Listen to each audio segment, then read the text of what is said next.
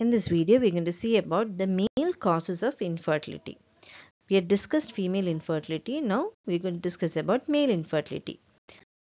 So the causes of male infertility can be classified into pre-testicular causes, testicular causes, post-testicular causes, and sperm-related factors. So based on the location of where the problem is, we have classified the different causes of infertility. So it can be classified into pre-testicular, testicular, post-testicular, and semen-related factors. So now we'll see each one by one. So first we'll see the pre-testicular causes. So what is meant by this pre-testicular causes? In pre-testicular causes, see, we know that the hypothalamus produces gonadotropin releasing hormone, which in turn act on the pituitary to produce two important hormones required for spermatogenesis, that is FSH and LH. So LH or luteinizing hormone acts on the Leydig cells to produce testosterone, whereas FSH or the follicular stimulating hormone will act on the sperms and cause spermatogenesis. So if there is any problem either with the hypothalamus or with the pituitary, what happens? There will be decreased level of LH and FSH, and this in turn will hamper our spermatogenesis. So all the conditions that causes male infertility or a decreased spermatogenesis due to a decrease in these two hormones, that is FSH and LH or GnRH, it is grouped under pre-testicular causes. So some of the common examples of diseases that cause pre-testicular infertility are diabetes, hypothyroidism as well as hyperthyroidism, hypogonadotropic hypogonadism, as well as hyperprolactinemia. So these are different causes which affect either GnRH or LH and FSH production. Okay. Next is testicular causes. So testicular causes can either be due to congenital anomalies or abnormalities, especially in case of Klinefelter syndrome or Noonan syndrome. See, you can see that in Noonan syndrome, again both of them are congenital anomalies and there are specific features for each. For example, in Noonan syndrome, we've got a triangular face, splayed eyes, wide neck, cryptorchidism as well as penile defects. Whereas in Klinefelter syndrome, in which the genotype is XXY, here we've got sparse facial hair, reduced muscle tone, prominent breasts as well as small testes. So these are the two important congenital anomalies in which the testis itself is affected. Another conditions are conditions like varicocele, cryptorchidism, orchitis and hydrocele. In these conditions also, the testis will be affected. So proper sperm production will not take place. So this is an example of cryptorchidism in which there is a failure of testis to descend into the scrotal sac. And this is an example of hydrocele in which there is accumulation of fluid inside the sac. Okay.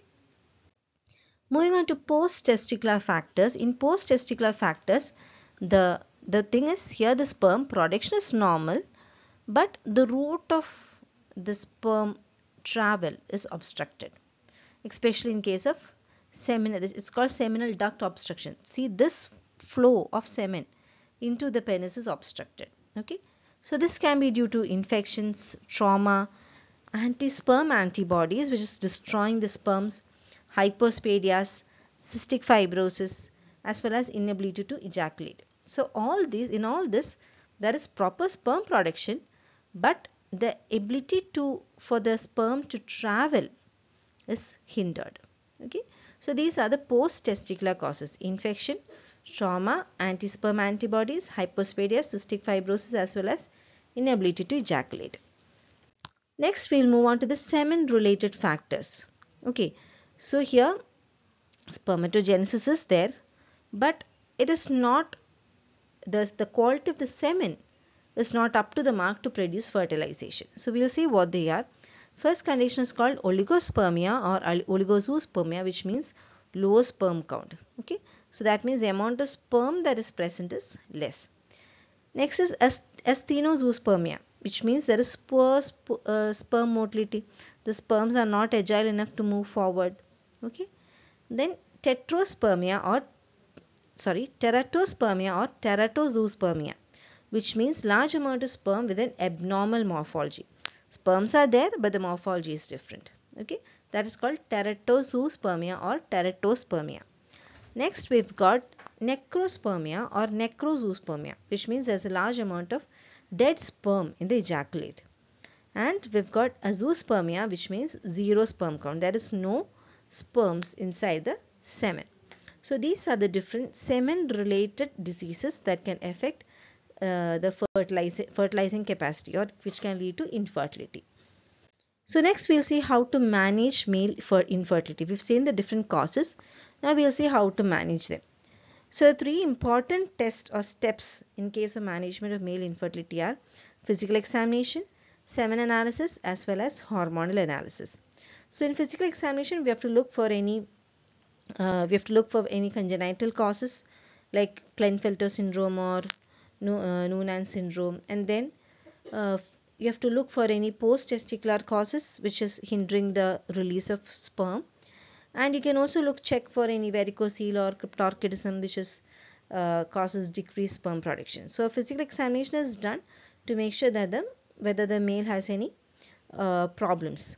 Next, in order to know whether there are any semen related problems, you have to test the semen, look for the different characteristics of semen, which I'll be going on in detail in the next slide. And then you have to look for the hormone analysis also to know if there are any pre-testicular causes, and you have to do other tests. So semen analysis is a very important topic from an examination point of view. So in semen analysis, basically we have to look for many characteristics of semen. So what are they? So we have to look whether there is adequate volume. We'll have to look the liquefaction time, the viscosity, the pH, and also the concentration, motility, and morphology. So concentration means the amount of sperm per ml. So it should be at least more than or equal to 15 million per ml. You have to please remember this value. It should be more than 15 million per ml. That is the concentration. Next, the motility should be at least more than 40% mobile. That should be forward motility of at least 40%.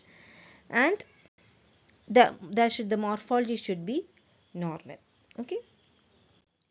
So now moving on to I'll just explain these features once again. So on macroscopic analysis, the volume should be at least 1.5 ml per ejaculate. Okay, 1.5 ml per ejaculate. The liquefaction time is around 20 minutes. That is the consistency of the seminal fluid or the semen will change after some time. And that is called liquefaction. And the normal liquefaction time is around 20 minutes. The viscosity should be normal and the color should be normal, and the pH should be between 7.2 to 8. 7.2 to 8. Okay. Now on microscopic analysis, the spermatozoa concentration should be more than 15 million per ml, more than or equal to 15 million per ml. The sperm count should be at least more than 39 million per ejaculate. See, here the difference is this one was per ml, spermatozoa concentration per ml, and this is per ejaculate. So it should be around 39 million per ejaculate. Okay. And the motility of the sperm should be more than 40%, and the vitality should be more than 58%. The morphology should be normal. And finally, you have to look for any presence of leukocytes or any other cells that might be hindering the sperm development. Okay. So these are the different characteristics of a normal semen, and this is very important from an examination point of view. So next, moving on to hormonal analysis. So here we can do a hormonal analysis to test whether there are any the levels of prolactin, the levels of testosterone, FSH and LH, to know if there are any pre-testicular causes.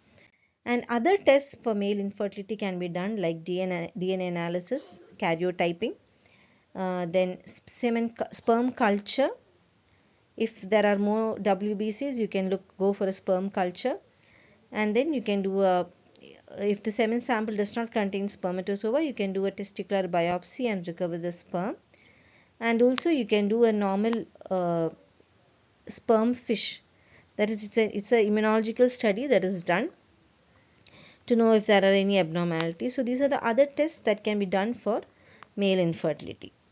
Okay, so I think that will complete this topic. So from an exam point of view, the most important question here is obviously semen analysis, because you can get essay questions in which they will give you an abnormal semen analysis, and then you will be asked to predict the cause of infertility, and from there on there will be other questions related to that. So anyway, I hope this concept is clear. We've talked about the different causes of infertility, pre-testicular, testicular and post-testicular, and semen related factors. We've seen the different investigations that are done. We've seen about the semen analysis, physical examination, semen analysis, hormonal analysis and other tests for male infertility. So I hope this concept is clear. Thank you.